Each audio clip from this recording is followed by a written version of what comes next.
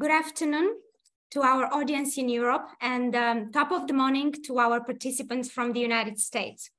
I'm delighted to welcome everyone to this online policy dialogue organized by the European Policy Center to discuss about the state of affairs in Northern Kosovo and about the prospects of diffusing tensions between Serbia and Kosovo, not just for the sake of dealing with the most recent disquieting episode between the two sides, but also as a means of settling once and for all their long-standing dispute.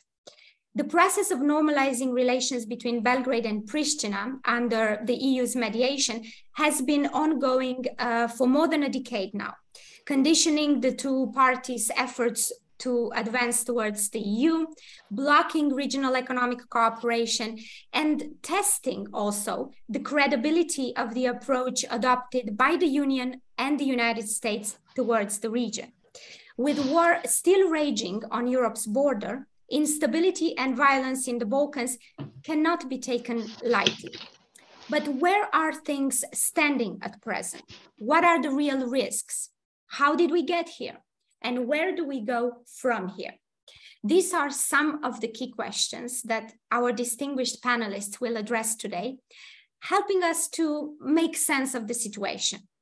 It is my pleasure to introduce to you Donika Emini, Director at CiviKos platform and member of the Balkans in Europe Policy Advisory Group, Edward Joseph, Senior Fellow and Lecturer at Johns Hopkins School of Advanced International Studies, Augustin Palokaj, welcome Augustin, Senior Correspondent for Hanza Media, and Jovana Spremo, Advocacy Director at Lawyers Committee for Human Rights. Thank you to all of you so much for agreeing to speak here today. As ever, we will first hear from our panelists, and then I will open the floor for questions and comments from our participants. All of you in the audience are welcome and I would say even encouraged to send us your written questions at any time during the meeting. You can use the Q&A box at the bottom of your screens for that. Alternatively, you can press the raise your hand button and wait for me to allow you to intervene live when the time comes. And with that, let's get started. Donika, from the perspective of Kosovo, how do you explain developments in Northern Kosovo over the past few months? And how would you describe the situation at present? Good afternoon. I'm joining from South Albania, so it explains my my background, trying to sort of disguise, although it's beautiful out there. I'm very happy to join you, and unfortunately, we are organizing the second panel that is about Northern Kosovo and the problems in there. Just a few months ago, we were talking about the elections there and how the situation went without knowing what it is going to lead, which unfortunately led to yet another crisis. I'm happy to join, of course, Ed, Augustin, and Jovana here. Unfortunately, when we talk about the northern part of Kosovo, it's a mistake to actually focus only on what happened in the past months, because, well, this is a result, this is a trigger event, this is yet another crisis that explains way much more. Explains the fact that we not only failed in 2013 to actually implement the Brussels Agreement and really push towards normalization back then, but we made the same mistake. And by we, I mean, you know, Kosovo, Serbia, but also EU and the US, believing that they can repeat the same exercise in 2023 with Brussels arrangement. This is how I call it because it's not signed. And then immediately in Ohrid. Actually, in Ohrid, we saw this coming. We saw that this problem is going to happen. And we are going to, differently from what Borrell has said, that the EU is leaving this conflict management cycle and they are finally taking the lead and working on normalization. This didn't work because the Ohrid document was a document which really was vague. You could see that the parties after Brussels arrangement, they couldn't agree on anything but a donor conference which is now, I think, on hold at the moment. I'm not sure about it. But all the rest did not have deadlines. They were clearly, you know, lacking this implementing action plan, which we needed desperately. Brussels arrangement was a good turning point, a solid turning point, but without any teeth or diplomatic capital to actually make it happen in a way. It just was ambiguous. It showed that the EU still wanted to invest a lot of effort in this incrementalism, which obviously did not work. It was actually very problematic. In the last panel we had with CPC, we discussed about the elections that, you know, in Ohrid, they didn't discuss about, you know, the elections in the north and whether, you know, the Serbian citizens would actually participate, or was there any promise by Joseph Borrell made to Albin Kurti that the Serbs will participate, and ended up not participating in the end.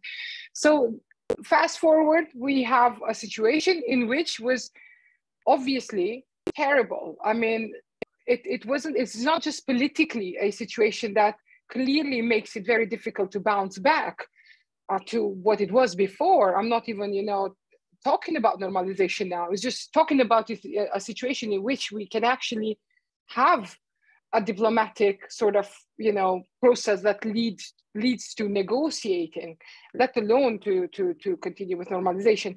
But we also had KFOR soldiers being wounded in Kosovo, something that didn't happen in the early 2000s when KFOR deployed in Kosovo, and it was a very, very blurry situation back then.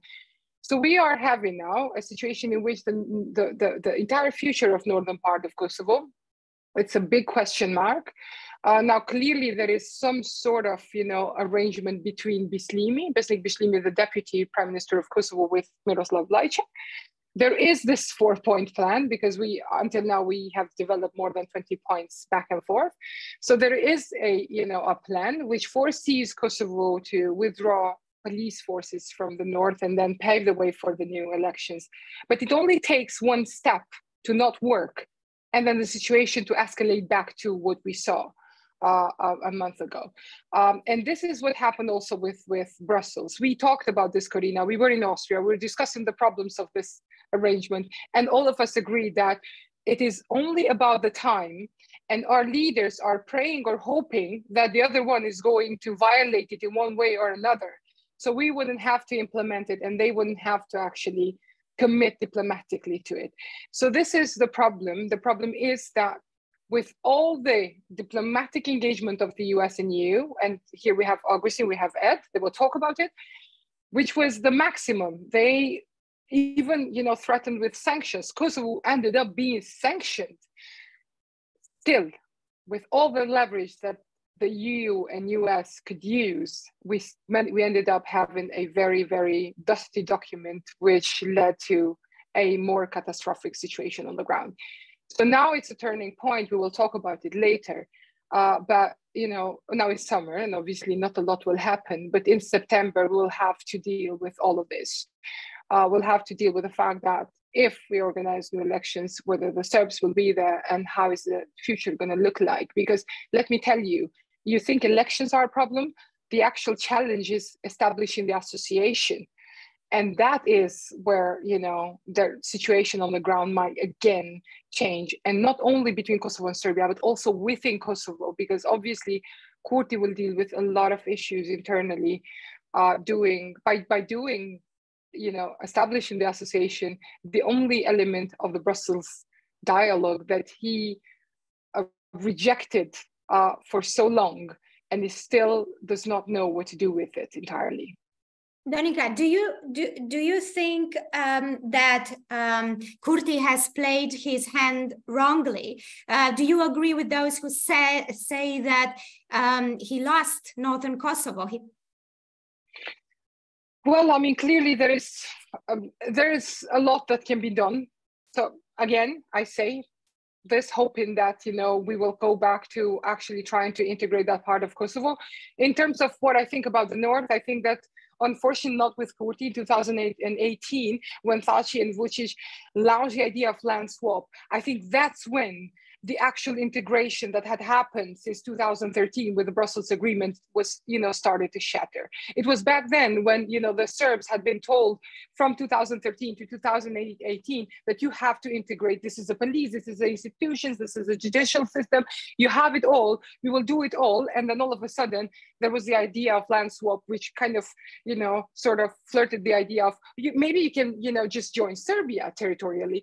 So I think it started back then that to shatter. And then from then, if you look at how the situation in the north, has happened and like all the tensions, I think every time there were tension, we sort of departed one step from one another. And now the gap is so huge that it is almost impossible to think that, we can actually go back to what it was after, 2013.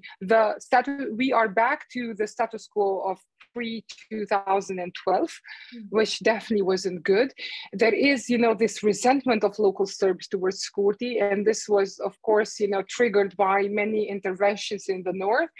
I wouldn't expect Kurti to engage in Vučić's sort of game to create tensions in the north in order to gradually, extend authority in the north, because I believe that Kurti, and I strongly believed in Kurti's and Osmani's idea that we are progressive and we are going to talk to local Serbs, we are talking to people, we are going to economically integrate the north rather than, just look at it from, political perspective.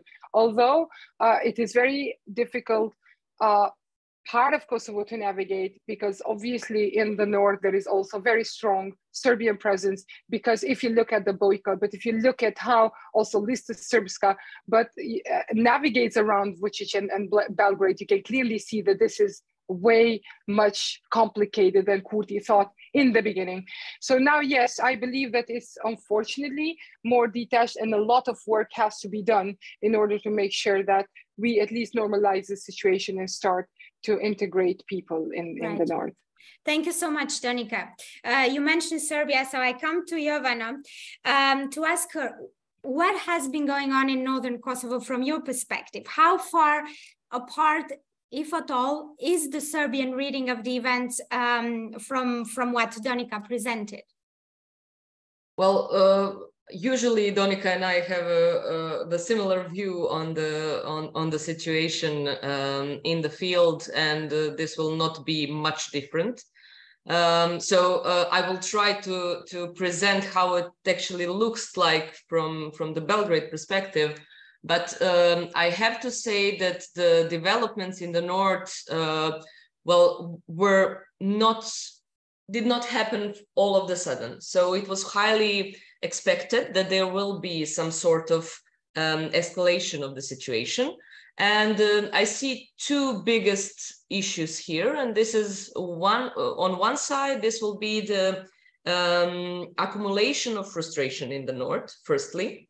Especially after the acquittal of the people from the integrated judiciary and police, which resulted in a higher amount of the special units of the Kosovo police in the north. Then yet again we had the issue of the expropriation, which was also raised by the North Kosovo Serbs.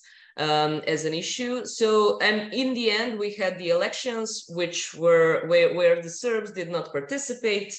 And of course, when there was a moment for the elected representatives to obtain the office, to take the office, this is where let's say where we reached the highest point of that frustration.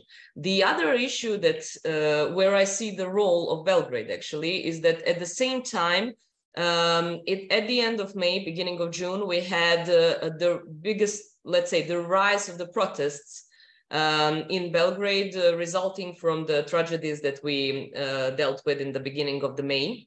And it was probably one of the most important political, let's say, happenings in Serbia, especially when it comes to government perceptive that something is affecting this authoritative ruling of the Serbian Progressive Party. So as we are used to, like, we were all expecting something to happen in connection to the Kosovo, because whenever we have a big rule of law situation or human rights situation that has to be dealt with within the country, we have the situation in Kosovo.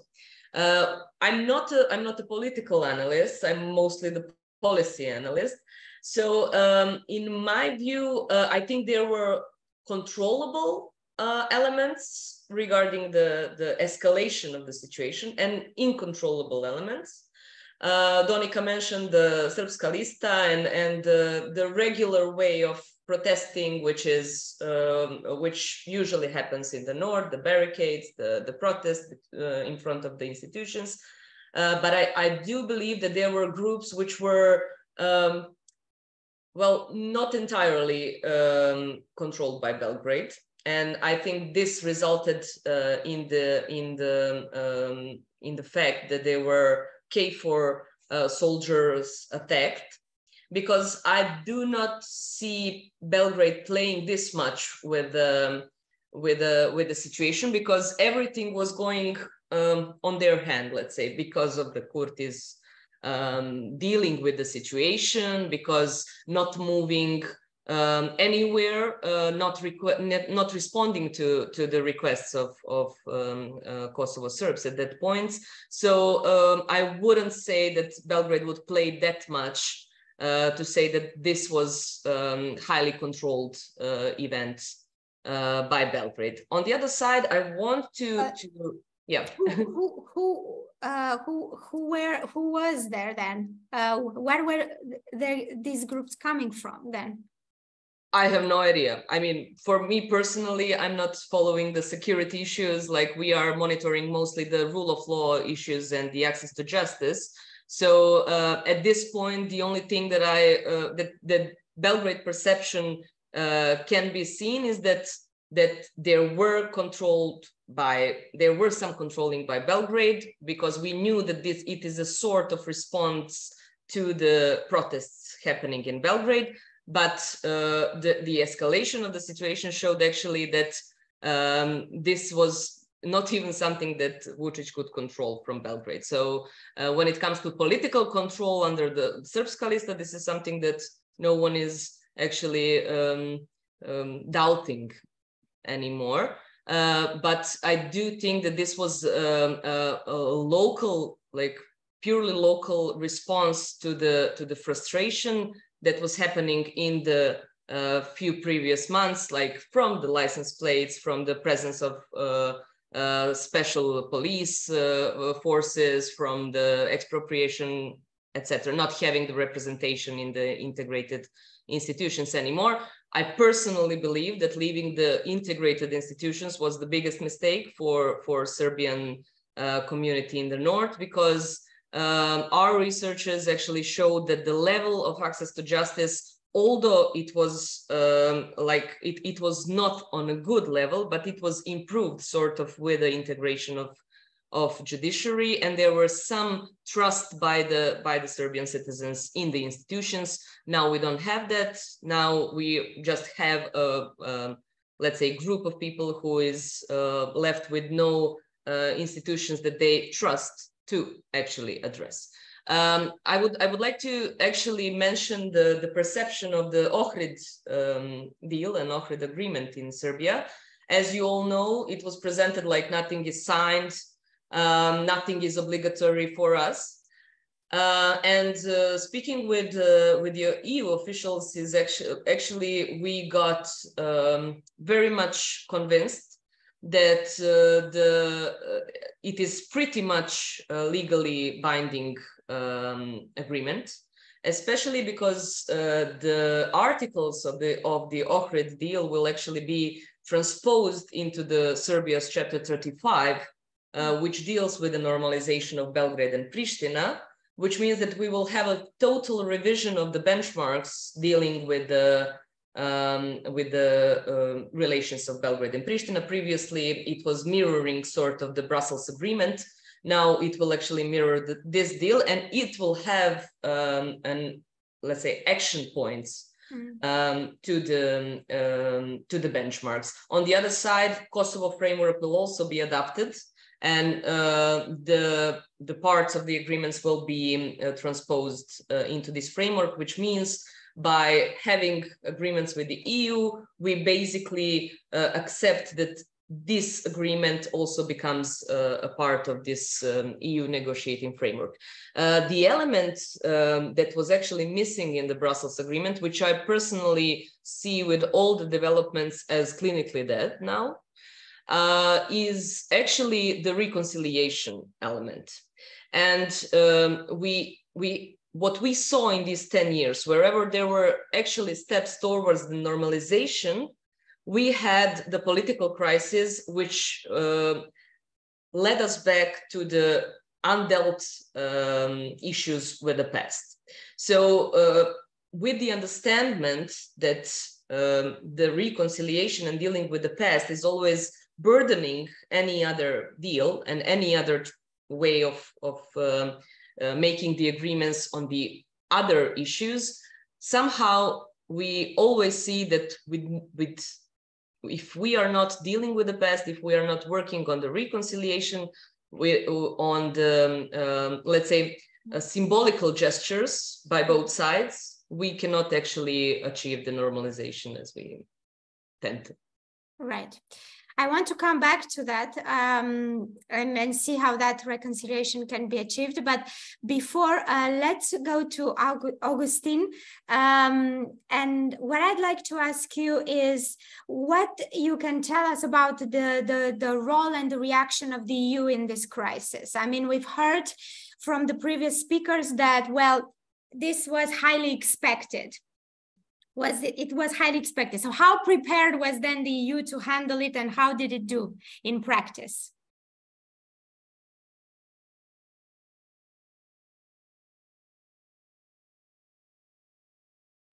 You hear me now?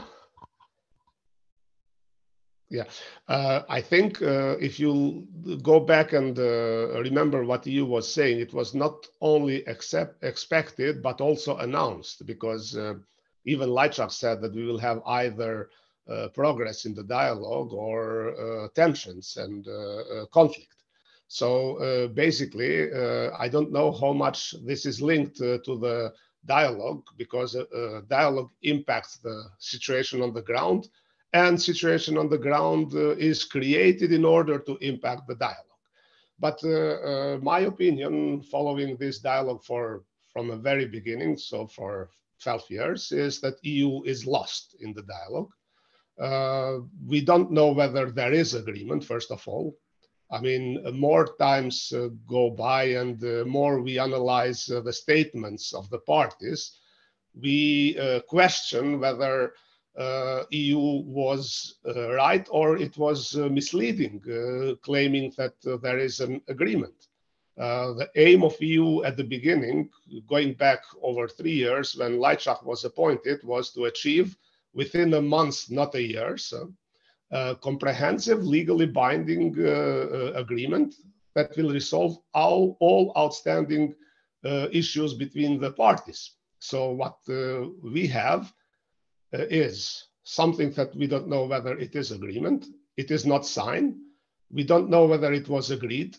And we have implementation plan that is about implementation of something that we don't know that really exists. So whenever we ask the European Union about the topics on the agenda, like tomorrow there will be a meeting, another attempt to go, I would call it back to the future, like going back to the dialogue and trying to normalize the dialogue now, because we are far from normalization. They say that everything is on the agenda that is acceptable by both sides. So formally, association was never on the agenda because Kosovo refused to discuss it. So if we have one party saying that we didn't sign, we didn't agree, we didn't endorse, we didn't accept the agreement, we cannot claim that there is agreement. And I'm not quoting an analyst or journalist or something. I'm quoting here President of Serbia, Aleksandar Vučić. I asked him clearly, because he clearly insists that Kosovo should implement what he calls community, of Serb municipalities because Kosovo signed it. And when I asked him why does he deliberately make a difference between signing and accepting, he said that he didn't accept any agreement. And he even turned to a professor of a lawyer who was with this to confirm that he is right. He said that I only accepted a concept of normalization. He calls it a concept of normalization, from which we will implement some things, but some things we will not. And we made clear to European Union what are our red lines.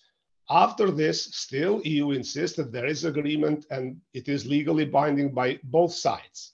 So I don't agree with Jovana that it's legally binding. First of all, accession negotiations are not legally binding. So who can confirm that Serbia wants to join European Union? Second, Chapter 34 anyway has this suspension clause. So whatever is linked to the normalization is there. So it was not clearly defined, but the lack of progress on normalization can be used to suspend accession negotiation with Serbia anytime on any chapter. This was even before. It will, of course, be enforced by putting implementation of this, whatever it is, agreement or concept or whatever, but it will not change much. Second, we know that Serbia is far, far from progress in the accession negotiations, and it's not related to Kosovo. By the way, I deeply think that the lack of progress of Serbia in accession talks is much more linked to the relations with Russia than to Kosovo, because Serbia was never, never criticized about the lack of progress in relations with Kosovo. While it is blocked completely, no chapters, no blocks are open because of the refusal of Serbia to support sanctions on Russia. So, and just look what the EU was answering when we asked, they call it the Brussels Agreement of the 27th of February. If you can go back to the archive of European External Action Service, and the statement of Borrell was not that they agreed, but it's that both parties agreed that there is no need to discuss further. So in all languages, this can mean everything. It can mean that who cares about that? And Vučić was saying, I don't care what the others are saying. So I think that it was over-optimistic to claim that this was agreed and to sell it to member states, trying that through the support of the leaders of 27 member states, increase the political leverage and pressure on the parties. So they often say that, look, you have all 27, the leaders, United States plus, so you should take it seriously. And unfortunately, they are not taking it seriously. But I think that the EU also has a responsibility here because it went too far in improvising, improvising first about the signature. A very senior EU official, because of the rules that we have to communicate with them, I cannot mention the name, said to us that without the signature, agreement is just a political statement. It doesn't mean much. So there has to be agreement. It has to be signed. After Serbia refused to sign, they said, well, it doesn't matter. It has to be signed together with implementation plan because agreement as such without implementation plan is not important, but we have to have full package. So both agreement and implementation plan. Should it be signed? Yes, of course, it has to be signed. And then it was not signed. Now they went up saying, look, why are you bothering us with the questions? You know, let's not focus whether it's signed or not. It is an obligation for the parties to implement. But we saw that the parties didn't take it that way. So this brought us to the situation where we are now. I mean, the agreement, if it existed, is dead. Tomorrow there will be an attempt to revive it, to start again. So whether EU and United States will have a will to push for it, and I should say the pressure should be on Serbia, because Serbia's president said, even ridiculing, saying that I had the pain in my right arm, so I couldn't sign. So they have to be serious. Another thing is that we saw that unprecedented willingness, determination, and speed to sanction Kosovo. So while still refusing to say publicly whether they blame Serbia on anything, and the sanctions against Kosovo has to do more with the security situation. And you asked Donika whether Kurti made a wrong step. I would say that, you have in basketball, whoever plays basketball, when you go and to score, you have a right to have 2 steps, and on the 3rd step you shoot the ball. If you do one more step, it's a misstep. So he did too many steps. I think that the problem was in relations to United States. So he didn't coordinate. And here we heard many times from Kosovo government that we are coordinating with our partners. So this was a proof that it was not true, because if you have United States, EU, Germany, UK, and others saying publicly that there was no coordination, so you cannot claim that maybe behind the door they have coordination. I don't think that they function like that. So because it was a security issue at that moment, in that place, United States didn't want Kosovo Special Police to go. So this is what I think irritated United States. And when United States were ready to sanction Kosovo, then EU was more than ready, because whenever United States is part in the dialogue in any way, it's there to pressure Kosovo, not to pressure Serbia, because US doesn't want to pressure Serbia. Even if they want, I don't think that they can have big impact on Belgrade, because since Kosovo declared independence, US supported. They have this policy with Belgrade that we agree to disagree on Kosovo, and then we go on to have better relations. But what we have now is how to save now this agreement, to make it a real agreement. I will come back to all of you with a question about what to do next. Perhaps one very quick, if you would, follow-up question. Do you think that now the recent US sanctions against Vulin could signal that there is a change with respect to US policy towards Serbia? No, I don't think, because the US has this selective approach. They were critical towards the behavior of Vulin anyway, but they pretend that Vučić is different and he doesn't have influence and so on. So it's, I don't think, I mean, it can have impact in sense of cooperation of the security services, even of security services of European Union with Serbia, which is very serious, because there are many issues from organized crime, people smuggling and so on, that they need to cooperate. This might impact. It can impact also a little bit approach towards situation in the north, because there is cooperation and coordination also between NATO and Serbia at a military level. Yeah. I don't know whether this has to do with the kidnapping or arrest of the Kosovo police by Serbia. If this is an issue, then it can have impact, because I'm not there. I've been in North many times, speak to the Serbs and so on, but I'm still in Brussels, so I don't give myself a right to be sure. But I'm pretty sure that a lot of things in the North are orchestrated and well coordinated by all sides, because there are a lot of tensions, but unfortunately for them, only casualties are from KFOR and the journalists. There are no other casualties, right. So it looks pretty controlled. Right. Thank you so much, Augustin. EU is lost. There was poor coordination with the United States. Edward, I come to you. So what about the United States? How do you assess the increased American involvement in the region over the past years, and also most specifically its response now to the escalation of problems we've been witnessing?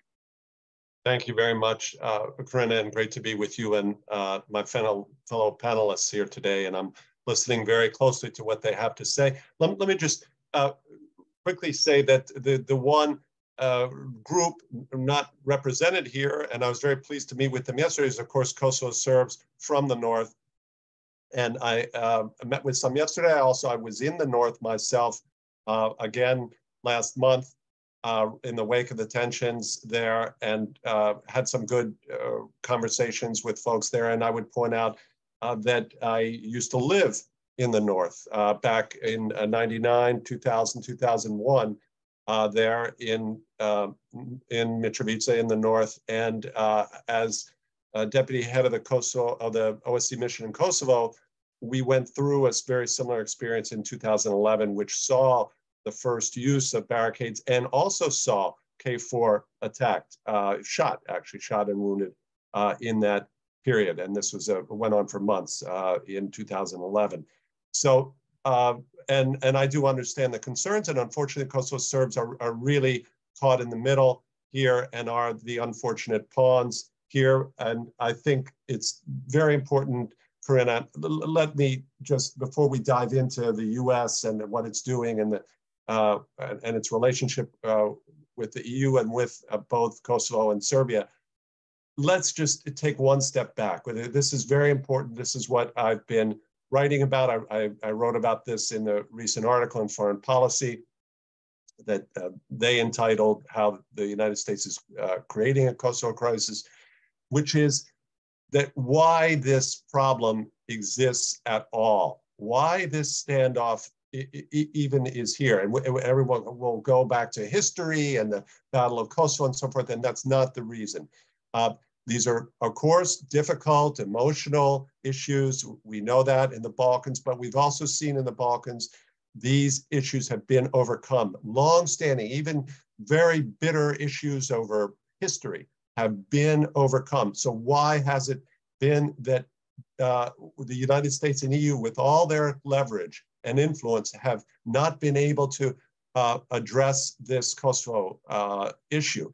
And the reason is very clear in my view, and I've been writing about this and I've co-written about this, I would emphasize, with people from the region, and that's because of the position within the EU itself, the divisions within the EU itself. And I just need to emphasize that this, in other words, this is an artificially protracted problem because you do not have the basis for a normal negotiation.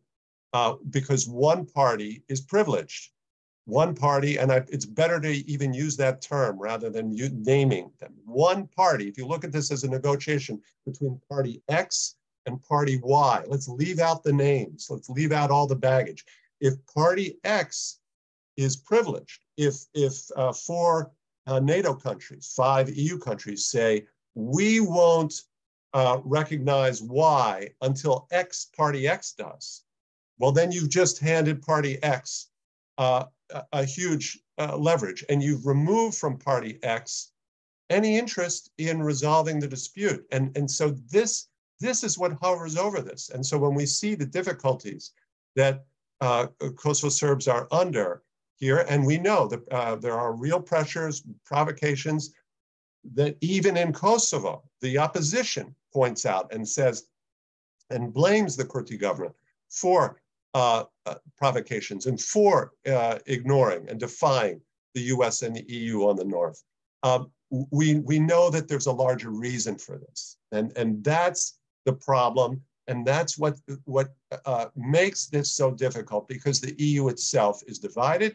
And I would point out here, of course, you have that in the person of the 2 negotiators, Josip Borrell and Miroslav Lajčák, who both are former foreign ministers from 2 non-recognizing countries, of course, which is Spain and Slovakia. The other 2 are Romania and Greece. And as I've written, Cyprus is irrelevant here, because with 4 recognition from 4, Kosovo would have a path to NATO. That's all it needs. That would then bring the 2 parties, instead of X and Y, I'll say their names now, Serbia and Kosovo, into a position where each side have an equal playing field there for negotiation. And then you would have the basis for doing what has been done elsewhere in the region. And then you could have what I call a dignified and stabilizing settlement. So that point should never be forgotten. So when everyone's, oh, it's so difficult, it's so hard. Yes, it's because of that. And that even this Brussels Ohrid agreement, would you call agreement or not, was meant to address in some way, but doesn't really, because there's no commitment from any of those four countries that even if it's fully implemented, even if Kosovo were to implement the association to the greatest degree, and Serbia were to fulfill its own obligations there with respect to documents and exchange of missions and so forth, there's no guarantee that those four would change their position. Greece probably would, but the other three, and certainly Spain, it's up in the air. And so we have to always remember that here when we say, gee, it's so complicated and it's so difficult, that it's artificially so. So that's some reason, and I have approaches on that we won't discuss today, but ironically, Ukraine's recognition of Kosovo could address this. But let's turn now to your question of the role of the US. I was very glad that you just asked about Augustin, about Vulen. Let me say and give here, turn from the very difficult and sort of the very intractable problems, and we know that they are, and people are very pessimistic, and I heard that yesterday, and they're right to be so, and people are right to be concerned. But I'm going to give you one point of optimism here before we get into anything else. One point of optimism, or encouragement at least, is that within Kosovo and within Serbia, and we heard Jovana allude to this, and we heard Donika allude to this, that within those polities within Kosovo and Serbia, there is almost no criticism of the positions of the US and EU. So you do not have in Kosovo a lot of criticism of the across the opposition. You do not have people saying, "Oh, this is so unfair. Why are these sanctions? You're punishing Kosovo. You do nothing on Serbia. Why are you doing?" No, the opposition is united in Kosovo and blaming Kurti for damaging the relationship, and even I would say calling him out on excesses towards Kosovo Serbs. I've heard that in civil society as well, and that undergoes this. And in Serbia, look at the reaction to Vulen. Who is supporting Vulen? Do you see all sorts of outpouring? Oh, this is attack on Serbian nation. No, you don't see that. What I've read, opposition is they're glad this has happened. They see Vulen as a representative of criminality, of the protests that Jovana was talking about. So this is, to me, is a source of encouragement. This means that the US and EU are not completely powerless here.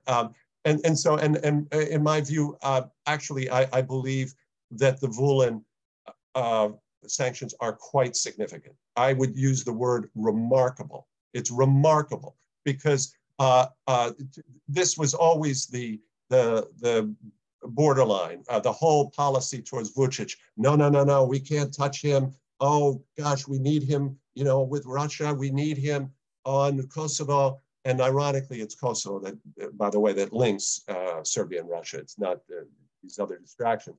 But we see that line has now been crossed. I call this the fear factor. The fear factor has now been crossed. That's the precedent here.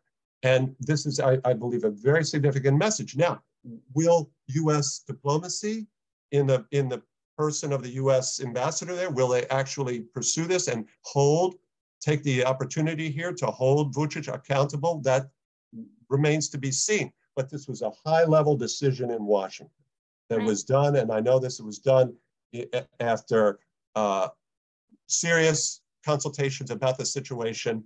I know that an article in Foreign Policy was discussed as part of this, and so I do think it's significant. Finally, Corina, let's just talk about the tactical and the management here of the US and the EU. The US, of course, its whole posture is we are with the EU 100% in this tight coordination. And this is the problem, is if you do that and the EU makes tactical mistakes, well, then you're jumping off the boat with a ball and chain linked to your EU partner, and you're both sinking, because this is what happened in in Ohrid. This, Augustin alluded to this, and absolutely correct. I think Jovana also mentioned this. This was a mistake to just declare victory in the whole purpose of the Ohrid follow-up. The whole purpose of it was, okay, we are now going to have the detail to implement what was agreed nominally in Brussels, and they didn't do that. And not only did they not do that, they didn't address the lesser problem, Corina. Let's just get to where we are and why we're everyone is now, oh my gosh, this is terrible, and look how dangerous and everything it is. Yes, because this was predictable. Everyone knew that the Kosovo Serbs had already walked out of the institutions. These elections had already been postponed in Northern, and everyone knew that they were going to be run by the time of Ohrid. So even if you didn't get all of this highest level detail about Ohrid, which should have been agreed, the actual sequence for association and the reciprocal steps from Serbia, even if you couldn't manage that, the US and EU had to at least manage that, oh my gosh, we are not going to have a train wreck next month. This was, remember, March 18th, elections were April 23rd. We are not going to set up a train wreck there when these elections are held, and everyone could see what Vučić had already said, and he absolutely managed and went through with the boycott. And you have this situation, and then Kosovo was told, look, you have to have the polling stations this way. You can't use and they, according to the U.S., they complied with that. And of course, what they didn't comply, and Augustin is absolutely correct, they then at that point refused to comply. And Kurti refused to either to coordinate about deployment of special police in this operation to insert the mayors, and even to insert the mayors. And of course, there is a wider backdrop here of the intimidating presence of special police. And again, this is part of why this situation is so dangerous and tensions are so high. But again, I want to close. This decision on Aleksandar Vulin by the United States is quite significant. How far significant, we will see. But this is not just some token gesture. Oh, U.S. Treasury, they do this. This is a quite significant step. Right. Please. Thank you so much, Edward. I want to encourage our participants to raise their hand at this point if they want to join our conversation with comments or questions. We do have one question that has been already raised. It comes from Gramos Mustafa, and he's actually asking about the German-French plan, which foresaw that the 5 non-recognizers, which Edward just mentioned, would move if Serbia refused the dialogue. Is this still in any way relevant or can be expected? He is asking. I want to pose that question on the table, and also because we talked about the situation as it is, as the path that has led us to it.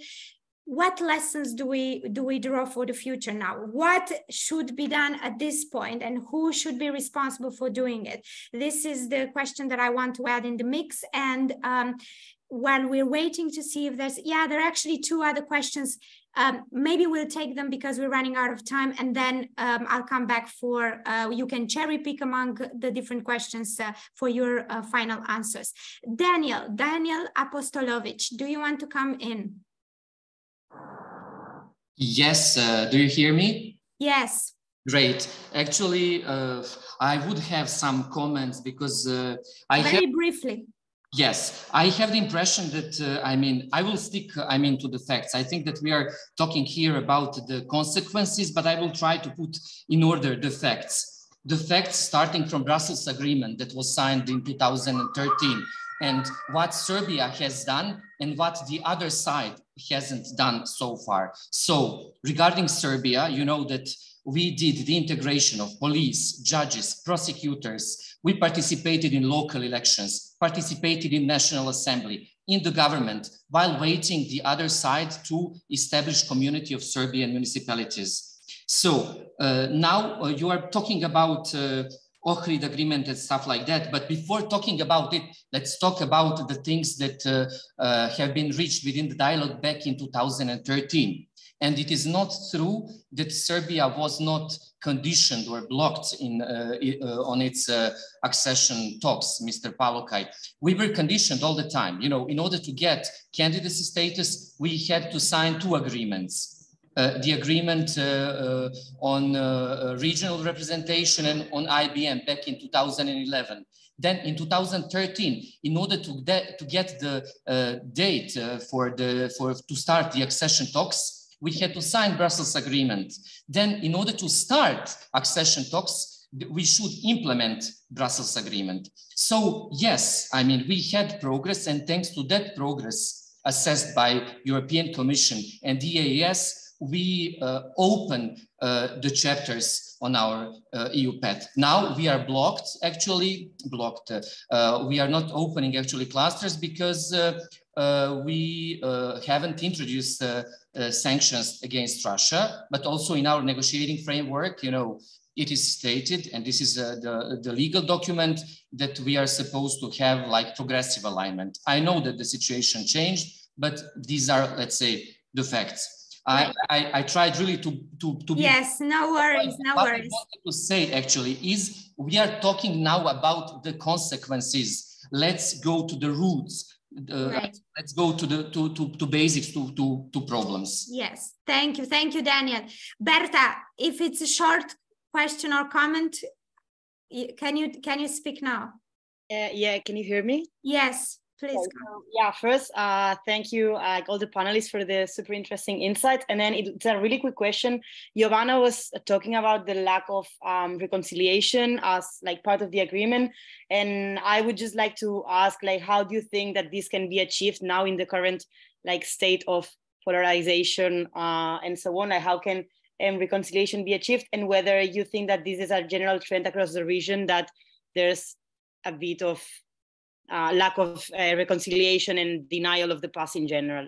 Thank you. Thank you so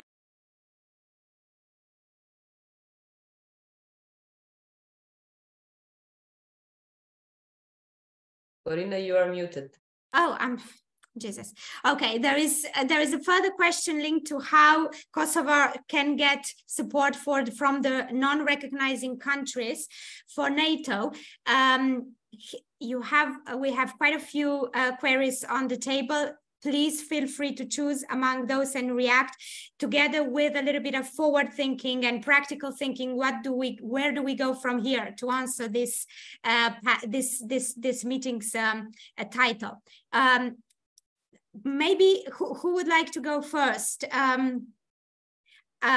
Okay, let's go backwards. Edward, you have the floor, and then we come back in reverse. And again, I want to very much interested in what my co-panelists have to say in answer. But let me address Daniel's very valid question here, and his comment actually that this was an obligation on the association back in 2013. Again, in 2015, we know, of course, that the Constitutional Court ruling in Kosovo about this.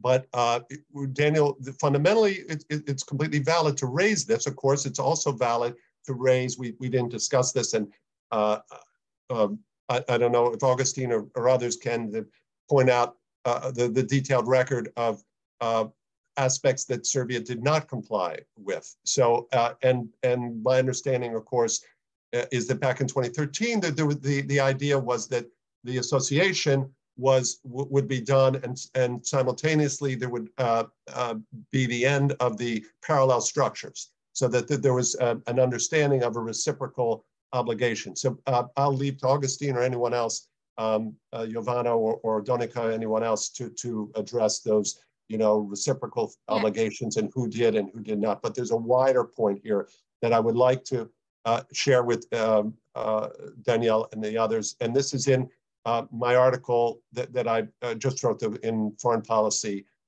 there again, the United States is creating a Kosovo crisis. That's the headline that FP gave it. The point I made is look at Ukraine, and you will see the inherent problem with the association. And it's a form of autonomy. And it's been, the word autonomy has been used. Even Derek Chalet, who the counselor to the US Secretary of State, has used the term autonomy in conversations yesterday. Also, the word autonomy, it's a form of autonomy. And we can call it self-managed or whatever, but it's a form of autonomy.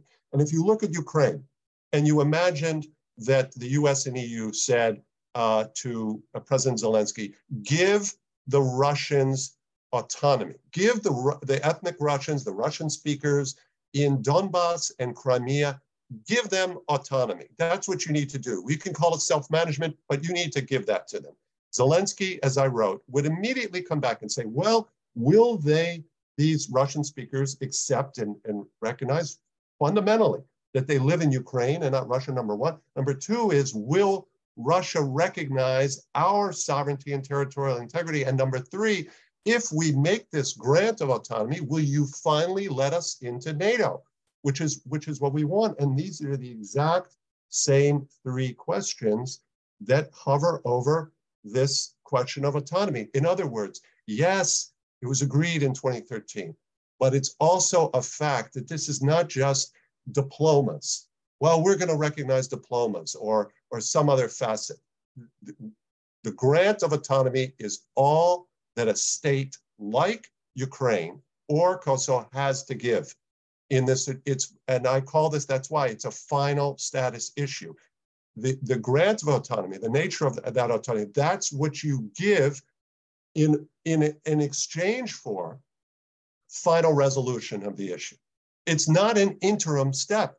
That's the point. It's not an interim step. It's not a confidence building measure. It's not, well, we're gonna, policing arrangements and diplomas and trade and things like that. Those are confidence building measures. This is not, this is all you have to give. And you have to remember, again, this is a little bit complicated. My point about the nature of this isn't two parties at an equal level.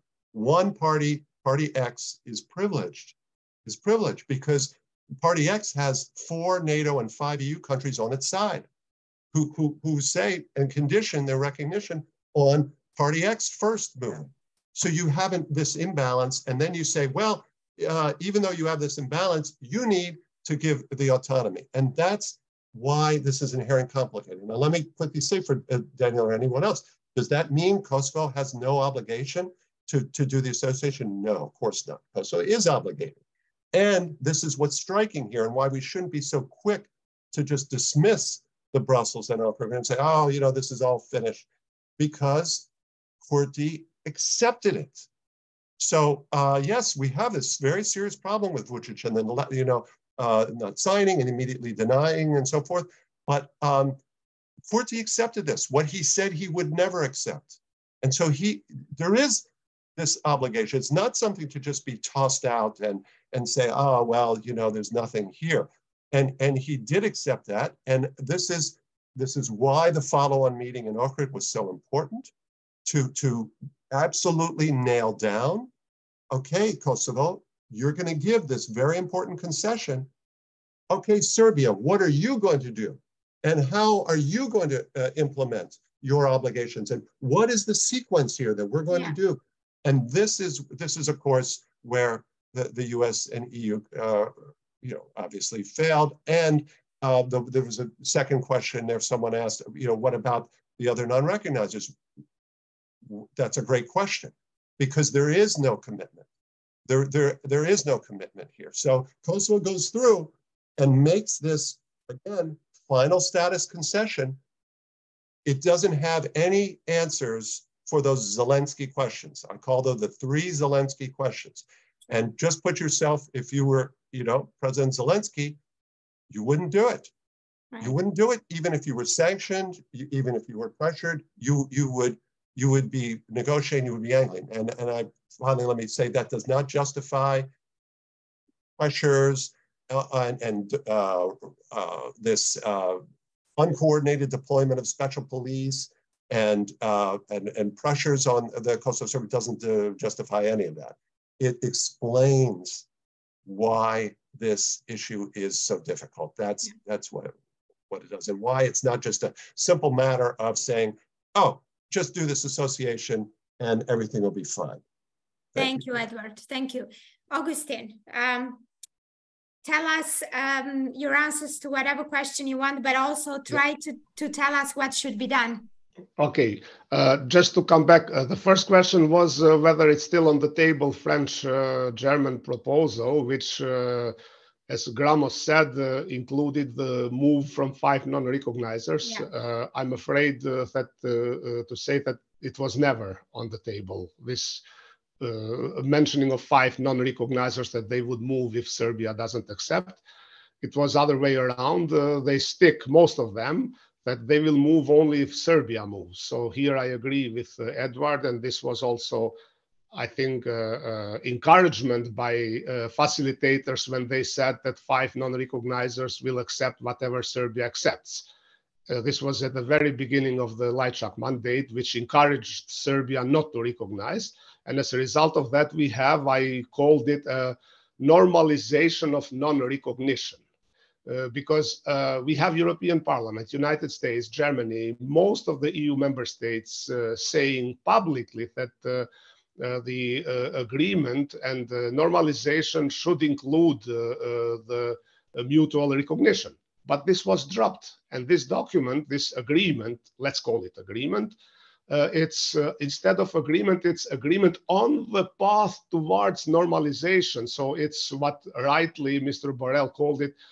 It's a historical success. We have new status quo. While before that, they were always saying that status quo is not sustainable. So they moved from one status quo to another. And this one, even if it's successful, can last for 10 years. Coming back to Daniel, I mean, he rightly said that Serbia is not moving in accession negotiations due to the lack of support for sanctions against Russia. Yes, alignment should go gradually, progressively, but this has to do for many other things in foreign policy. It was not meant to choose between right and wrong, which the West and the free world called it when it speaks about the Russian aggression on Ukraine. It's when I said that it's that in the he rightly mentioned the conditions that Serbia had to do to get candidate status, then to open accession negotiations. But since then, all the reports of those who monitored the progress on the normalization were positive about Serbia, or even when they were questionable, they said that the progress of Serbia, compliance by Serbia was enough in order to go further. This was by European Commission and European External Action Service, and blockage came by member states, so not by EU institutions. I'm not sure whether with what Edward said about the mood in Kosovo. I mean, my impression from reading the media is that there's a huge feeling of injustice by EU because of the sanctions, even if they criticize Kurti. Of course, opposition is using this to blame Kurti, but they would blame Kurti even if he would have listened to the European Union and United States, and they are already doing that. They only blame Kurti for not listening to Americans, but on the question, what would they do? They don't give a real answer. So even here in Brussels, among the journalists and people who follow the dialogue, and even diplomats and even leaders from some member states, they have a feeling that this approach by European Union is not balanced, because they are not disputing the right to take measures against Kosovo, but why they are not taking measures against Serbia. Because it was not that peaceful, empty-handed Serbs managed to wound 93 NATO soldiers. This is it is clear, and I'm pretty sure, following covering NATO for years and European Union, I'm pretty sure that EULEX and NATO, they have very, very clear picture who does what in the north for years. And here also, I think that it's bit of illusion to believe that Serbia really implemented everything and Kosovo did not implement the main thing, which is association. And it's a logical question, and to ask whether the parallel structures were really integrated in the system of Kosovo, because whoever went in the north and who lived there, they know that this was not fully true, because they were parallelly linked both to Kosovo institutions, but also to Belgrade. And we saw this because many moves of the Lista Srpska, basically, but other structures in the north were coordinated by Belgrade. And coming to this, quite often Lajčák mentions association and Americans as well. And here they say that there are 16 or so European models. And when I ask them, is there any European model when an ethnic community has an association or special status in a country that they don't recognize? Or I have never seen or heard Germans from Belgium, where I live, saying that our government in Berlin, or we want the support of German soldiers to save us here in Belgium, and so on. So, and it's also a legitimate question by Kosovo to ask what Kosovo gets for association. They will not accept that, let's make first association and then we will see what next. So they that's why I have some hope that from tomorrow they will clarify steps and sequencing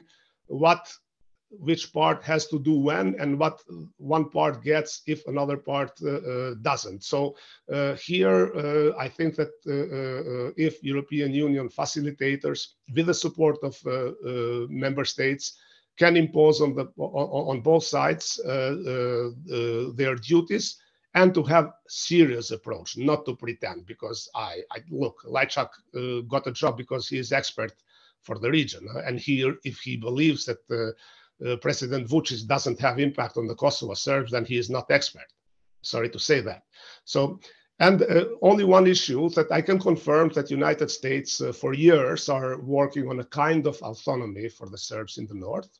We heard this, I mean, I can even quote a senior diplomat from 10 years ago saying that we need for the north something that does not start with A, that is not called autonomy, but it's not called Ahtisaari. So something more than Ahtisaari and less than autonomy, but with different names, because Kosovo Albanians don't want to hear about autonomy, while the Serbs don't like the word Ahtisaari. So to find something that doesn't start with A.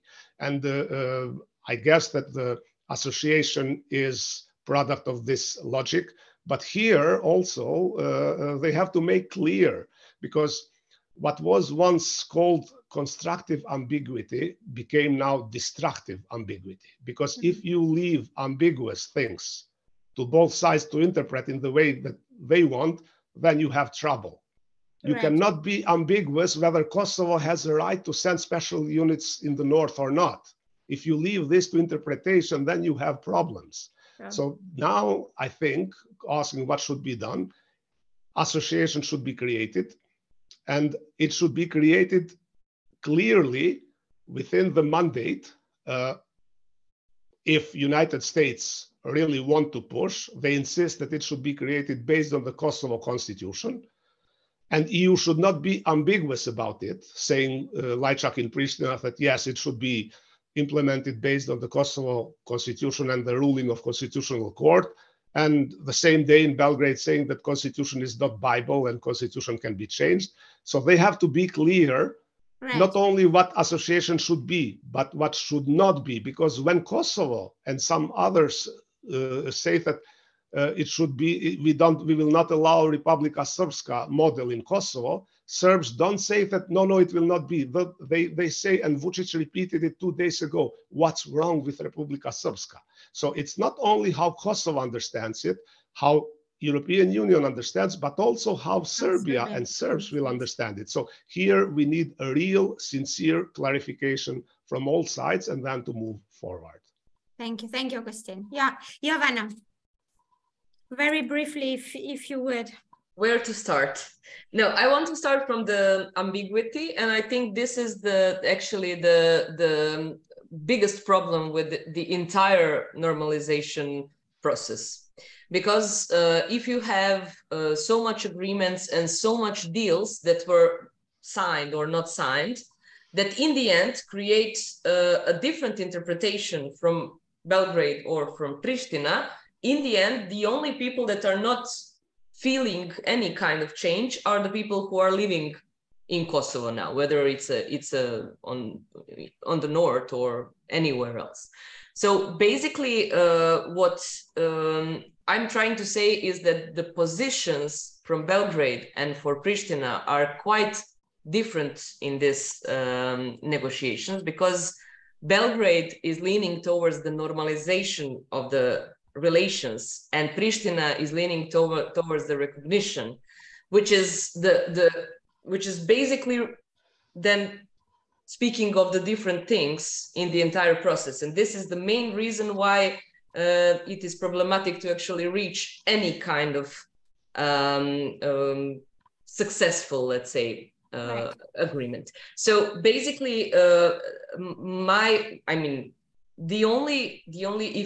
if we have specifically named things that are supposed to be done, this is, and who is supposed to do it, whether it's a Belgrade or Pristina or jointly, then we will know that actually there is a progress or there is no progress.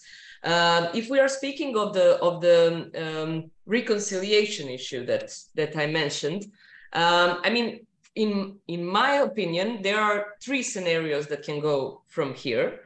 One is to upkeep the status quo, which is something that is happening currently. So we will have escalations and de-escalations of the problem, of the situation in the north mainly.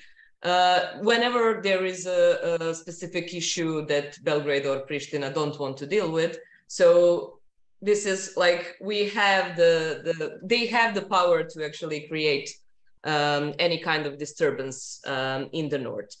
Second option is the de-escalation and a proper dedication to the implementation of the agreed agreements. I will confirm, I mean, and have to disagree that this will not be legally binding for the sides, especially because Serbia signed the SAA, and afterwards there is actually an agreement connection between Serbia and the EU, and everything that is coming out for our negotiation framework, if we want to upkeep the path towards the EU, it is actually legally binding for Serbia. So transposing the agreements into our negotiation framework will be very obligatory for the country. And as Augustin actually mentioned, beside the chapters 23 and 24, which does not include the 31 concerning the relation towards Russia, chapter 35 can be used to stop the negotiations, and if the EU wants. And this is where we come again, whether the response of the EU is adequate and timely when it's supposed to come. Right. In the end, the third model, which I would like to see, is that we have I forgot to mention that if we want the second one, I think we probably need to have a different negotiators, which is also something that is necessary for the third model. And this is the one that includes the reconciliation, and that would actually request the negotiators that will have good gestures and let's say to show goodwill, that they are dedicated to the process of normalization and reconciliation. And I don't know, for example, have meeting in Bujanovac or have meeting in Mitrovica together, and maybe visit someone who is IDP or returnee or whatever. And I do believe that we are quite far away from this kind of scenarios, but I would like to see them one day. Thank you so much, Jovana. Donika, you have the final 2 minutes at your disposal. Please try to stick to it. I have been part of so many panels with EPC, so I will take it. I will be as brief as possible. Well, I mean, it starts with Gramos's question. It was never part of the German-French process or plan. It was basically a wishful thinking of Kurti and a request towards Lajčák. He had some meetings in, you know, 5 non-recognizers capitals and managed to do nothing, which brings me to Marita's question, whether the EU is credible. I mean, from the Kosovo side, if you give the fact that, you know, obviously there is not much that is being done and Kosovo has been sanctioned, but also cannot guarantee anything on the 5 non-recognizers, this credibility is basically on the floor.